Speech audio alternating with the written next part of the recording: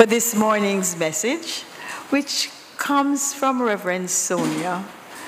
I'm sure that the words she brings you will touch, inspire, and heal. Reverend Sonia. Okay, Carol.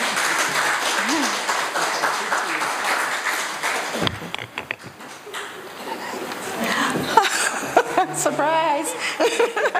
Good morning, everyone. Welcome to the Temple of Light Center for Spiritual Living, not only for those of us who are here, but for those of us on the World Wide Web. It is my pleasure always to share the platform with the beloved Carol Charlton. But before I go into my talk, I just like to add my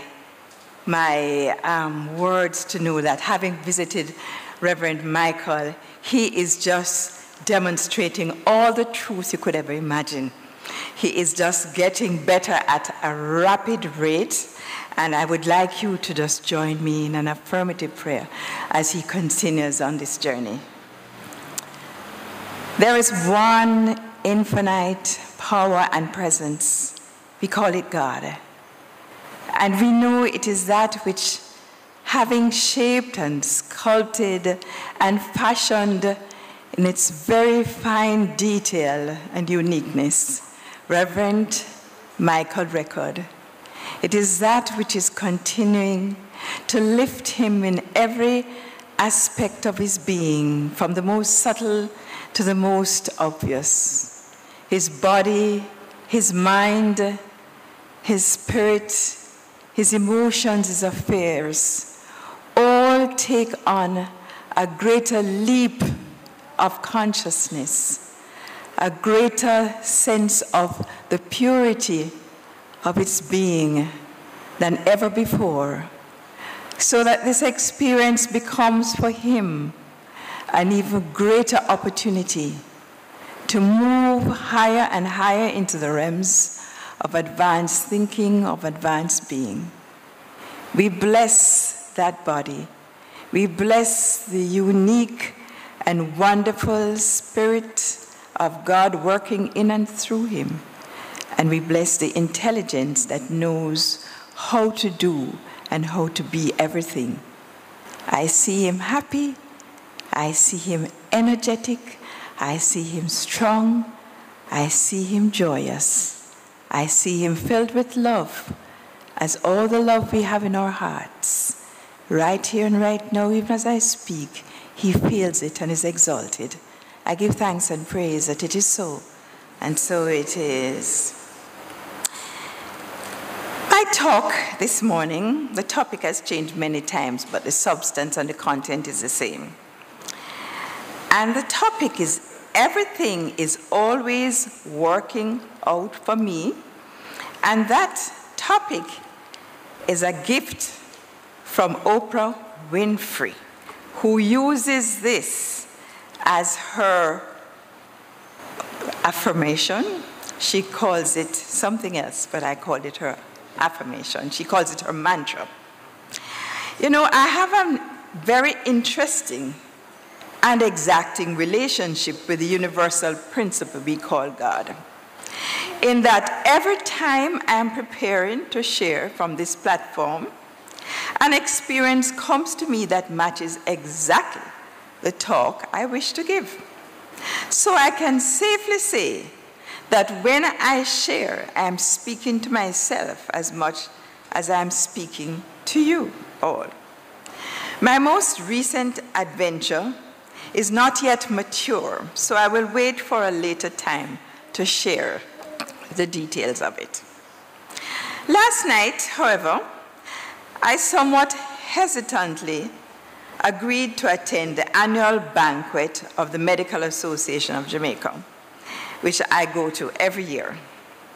I went only after consulting my inner guide, as I had planned and preferred an early bedtime in preparation for church. Having done my consultation, I was confident that it was the right thing to go. Meeting with colleagues, many of whom I have not I've known for years but rarely see, is always a delightful occasion.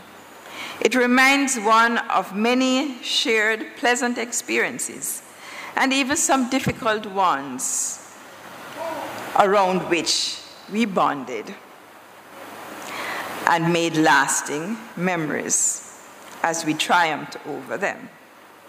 When I decided to go, I had no idea that one of my favorite speakers, Sir Harry Beckles, would be the guest speaker. This was my confirmation that I had heard my guide right. I settled in for the night, and it was thrilling. Not only was I thrilled to hear him speak so eloquently, but he began to talk his talk with a story which was an exact match for the talk that I had prepared. Later on that evening, one of the awardees made a statement which jumped out at me once again. In telling this story, his story, the doctor declared, "In every difficulty is an opportunity. In every difficulty is an opportunity." So, so true. Now, in giving his talk, Dr. Beckles told us, he's quite a historian, you know, so he told us about the colonial era in Jamaica and the Caribbean, and this was in the 1930s. He said the conditions of the people in the Caribbean was so deplorable and appalling that there were disturbances throughout the entire 30s. The people, sometimes you get the idea that people just sat there and took it, right? It wasn't like that at all. For those who know history, people were in a constant struggle. And it reached a stage where it was definitely not a happy situation. There was, of course, violence and demonstrations, and enough terrifying for the people then and their conditions that the news went back to Britain. And it so concerned the monarch that the monarch sent out called a commissioner, and sent out people to investigate what on earth could have caused these genteel people to be acting in this manner. Genteel people. This commission became known as the Moyne Commission, and the report, the Moyne Report. As a result of the recommendations in the report, far-reaching changes were made to the social and economic conditions in all of the territories of the Caribbean, which resonate to this day. Many, many changes that are responsible for our health status and our living conditions, and even to some extent our economic conditions were made. And if you think that you don't like what's happening now, I can promise you what was happening then defies all description. So, but two very important outcomes that are dear to my heart was the establishment of the medical school in Jamaica. And the plans were started immediately for a medical school because it was thought that education was the answer.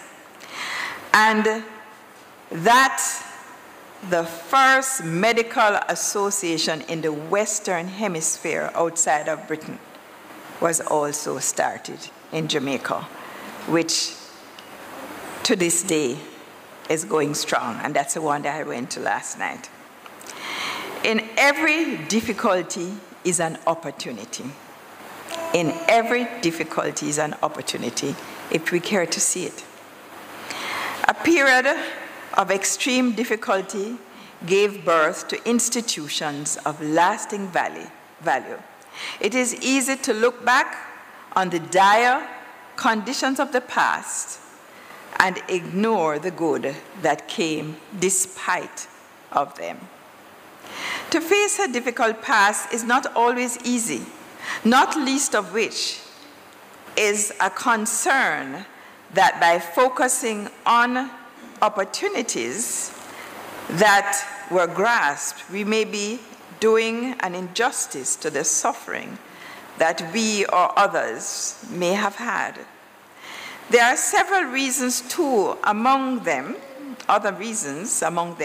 fear lest it is too painful to confront, because we have been told by our teaching and others that to do so is pointless and useless, to live in the past, and thus is right on all, and that is right on all counts. However, the past never leaves us. It appears in the way we view the present, the way we interpret the present inner emotional states. It is here as we spontaneously respond and act. I am taking a cue from actress Viola Davis. Those of you who are moviegoers will know her. And in addressing, she was giving an address. I don't remember the university, but the address was a graduation address. And she summed it up for me. She said, "Who said everything about our past had to be good? Own it." Who said everything about our past had to be good? Own it. And by that she is saying, yes, the past is the past. We're not asking you to celebrate it. We're asking you to admit to it. Own it as a part of your growth and your experience, and look for the opportunities that may have derived from it, or even the unclaimed opportunities which can be derived from a second look and a deeper interpretation of the past. A difficult past that is not confronted with an enlightened mind can haunt us by coloring in a negative light anything and everything that we think about it. Persons or situations that remind us of the past, we would rather forget. Whether conscious or not, all past experiences are indelible in our mental programming, in our nervous system, and in time, if we allow it, even in our DNA.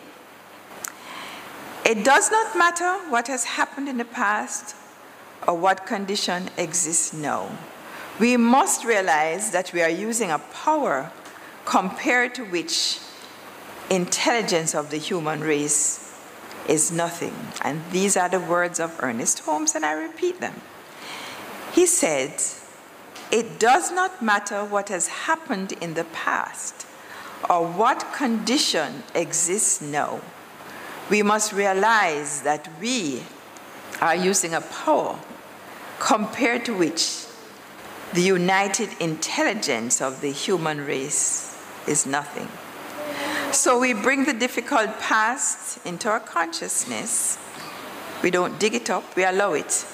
We focus only to the extent that we will set it right in our opinion or consciousness, and thus create new and better experiences from an enlightened perspective.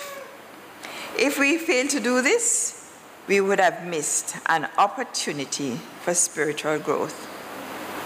Oprah Winfrey, when addressing a graduating class, encouraged the graduates to confront their challenges with her personal mantra, and that is the title: "Everything is always working out for me." Simply, for a woman so successful and so deeply entrenched in her spiritual journey. Everything is always working out for me. And when I confronted my unexpected challenge this week, this affirmation reached me instantly. and it swept away any thoughts of escapism which I had chosen, the path I had chosen. I immediately felt empowered and continued. And I think I'm going to borrow this mantra. Would you mind saying it with me? Everything is always working out for me. Everything is always working out for me. Everything. It means everything, not some things. And always, forever. And working out, it is happening. It is happening because you have planted it in mind. And you don't have any responsibility except to plant it and leave it there. And that's why it feels so light. If your past or present has not been as you think it might be, if you have that nagging feeling that there is more that can come out of where you are or what you're doing, if there is any difficulty, any discomfort, any disappointment, any disquiet from memories of the past or challenges in the present, take them as a nudge. Take them as divine discontent. Recognize them for what they are, an opportunity. Don't struggle, don't ignore them, but don't ignore them. Ernest Holmes, I love this man, and I love everything that he says. He says again, it does not matter, I'm repeating it, what has happened in the past, what condition exists now. We must realize that we are using a power compared to which the united intelligence of the human race is nothing. Why? Because it is everything. It is all things. We are points at which it appears. And we can tap into that power which exists within us outside of our conscious awareness, sometimes, most of the time, but it is in eternity. We live both in the relative and in the absolute. We live in eternity by virtue of the fact that we are one with that infinite power, which is all things, and that we can draw on whenever we choose. In time, if we are continuously living from that awareness, we will be having spontaneous right thinking, because that power will be thinking through us.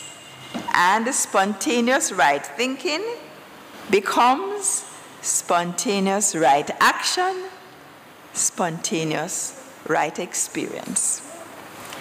So if we feel stuck and we say, really, we don't know which way to go, Catherine Ponder, who is this guru of prosperity, they call her, has a lovely statement that I love to stick into almost anywhere I talk. It says, Father, show me the divine plan for my life. Give me a definite lead now. Reveal to me my divine purpose under grace and in a perfect way. And then what happens? We go about our business and wait for the inspiration to come. Father, show me the divine plan for my life with me. Father, show me the divine plan for my life. Give me a definite lead now. Give me a definite lead now. Reveal to me my divine purpose. Reveal to me my divine purpose under grace and in a perfect way. Under grace and in a perfect way. And remember, everything is always working out for me. And when you go about your business, out of the blue, you will hear with crystal clear clarity when you take your quiet time, which you must, because the quiet time refines that nervous system. Therefore, that is the vehicle of the mind, the servant of the mind. It refines it so that you can hear clearly the answer to that which you have affirmed as a gift from Catherine Ponder. And Ernest Holmes says, meanwhile, if you're not seeing the thing yet, he says, you should be kind to yourself. Remembering that there is no sin but a mistake, he says, and no punishment but a consequence. We must free our minds from self-condemnation. And by the same token, we should not judge or condemn others who are courageously striving to overcome their personal difficulties. The 2019 graduating class of a Black Ivy League college recently had an experience of a lifetime. Those of you who are Facebook people will have read it, but for the rest of you who are not, I will tell you about it. All of the students were carrying student loans. They would take years to repay. Obama just repaid his just in time to become president. The guest speaker was a billionaire who, after giving his encouraging speech, promised, to the astonishment of the graduates, to pay off all of their student loans. All of it. And it can be plenty. All that is except one young man who had withdrawn from the course 2 years before graduating because he did not want to saddle his family with the burden, that is his words, of repaying the student loans. This young man, who demonstrated that he was responsible, considerate, did not graduate with his cohort, but was left to repay his loan by his own efforts and defer his studies, while his classmates graduated debt-free. We do not judge, we merely observe. Consider for a moment, where was his mind? Which would you have been? We do not have to struggle to find our place in the universe, Ernest Holmes says. In the sight of the Almighty, which is in the sight of our own spiritual nature, we are of it no matter where we are. So, if we find ourselves in a position where we have a task or a goal that we have set, and we find ourselves challenging where it will come from, we need to remind ourselves that there is no need to struggle. In the sight of the Almighty, which is the sight of our own spiritual nature, we are it no matter where we are or what we are doing. An early New Thought luminary, Annie Besant, says it this way: thought power can only be increased by steady and persistent exercise of it. As literally and as truly as muscular development depends on the exercise of the muscles we already possess, so does mental development depend on exercise of the mind already ours. Remember, everything is always working out for me. So we have to practice. We have to practice. Every one of us is on a learning curve. My words. None of us is immune to challenges or the need for growth. We are here to practice how to better express and experience the divine, that is God.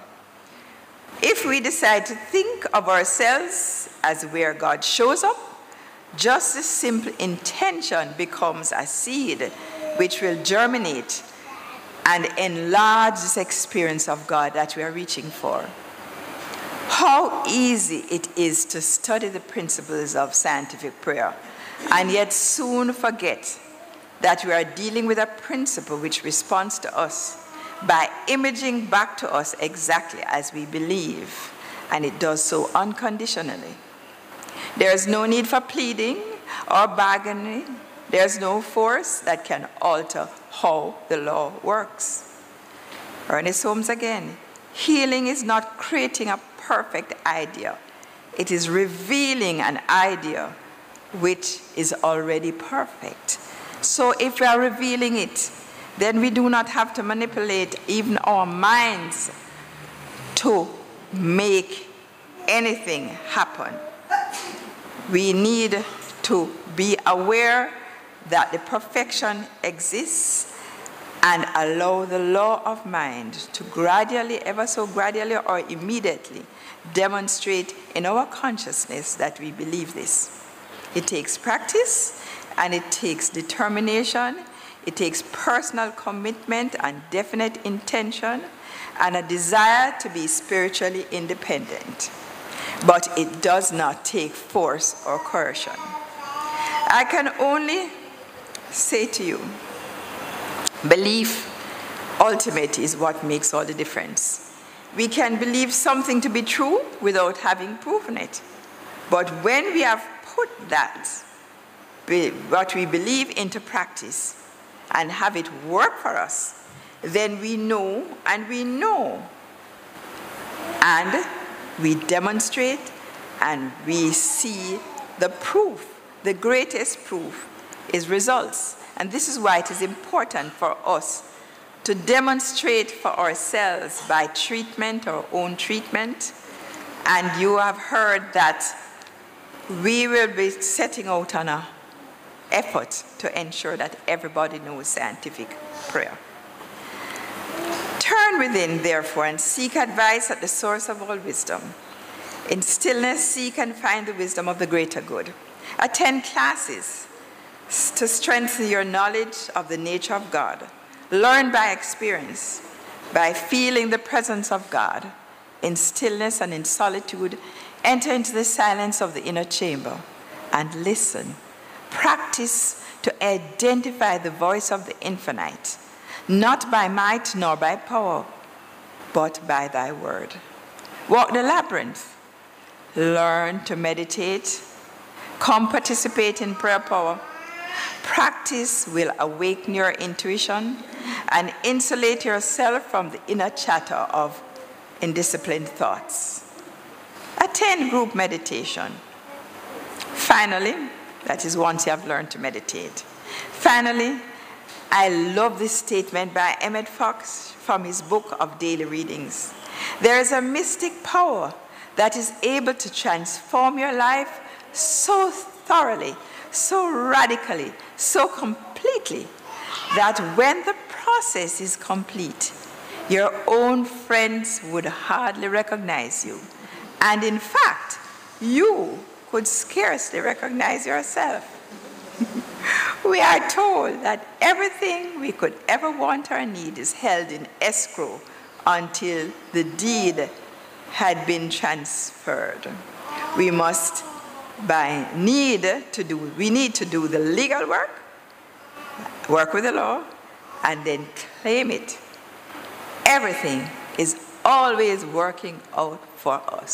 Say it together. Everything is always working out for us. Namaste.